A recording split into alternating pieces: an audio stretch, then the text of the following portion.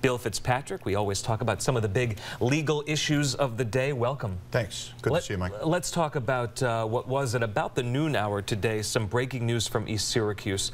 A raid that was carried out on the business office of a well-known attorney in town. He's all over television with his commercials, Martin J. Rothschild. What can you say about this case? Well, we're kind of at an important stage today because we've seized both of his computers. So obviously I want to remind everybody that he has not been charged with a crime and he should be presumed innocent, obviously. But this is an investigation that my office has been assisting the state police on for the last several months, and it culminated today with the execution of a search warrant, as I said, seizing his office and his home computers. Those will be forensically examined in the coming days, and then determination will be made whether or not to bring charges against anybody.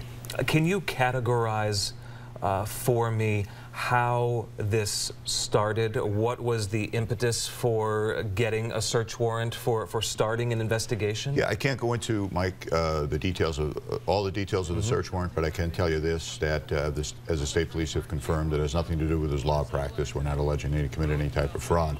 And it did begin with the Internet Crimes Against Children Task Force, which is ICAC, so obviously it has something to do with child pornography. It's not alleged in any way that Mr. Rothschild abused a child in a physical sense or in his presence, but we are looking for that type of material on the computers. From what you know about this case, do you anticipate an arrest?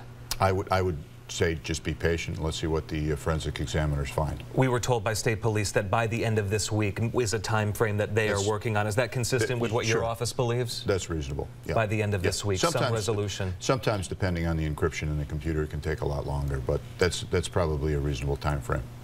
Mr. Rothschild has not been arrested. He's not been charged. He had contact with your office? He is not. He has an attorney that will speak for him. Obviously, that's a very wise thing to do under the circumstances. And as I say, hasn't been charged with anything, so we'll see where it goes. Good deal.